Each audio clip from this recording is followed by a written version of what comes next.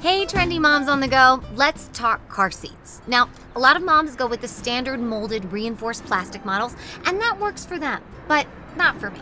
For us style-conscious moms who still want safety, Wicker car seats are a great option. This is the Windsong baby seat from Henderson. All lo-fi shabby chic car seats like this can make a fantastic design statement, but only this one is safe enough to get my stamp of approval. As you can see, the artisanal wicker construction is pretty strong.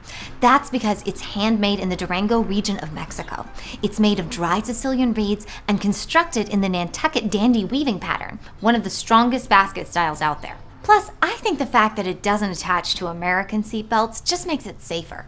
Not being able to strap it in forces mom and dad to be more present when they drive. I line ours with a blanket woven of my own hair. It smells tremendous, very calming for the little one. But because I'm one of those crazy moms who has to know her baby's extra secure, I made these decoupage straps out of glue and French newspapers to hold Aubrey in place.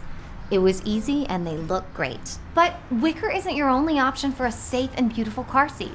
How about this gorgeous stained glass one from HomeSpace? Or, if you're old school like me, you might want one of these Victorian child conveyance devices.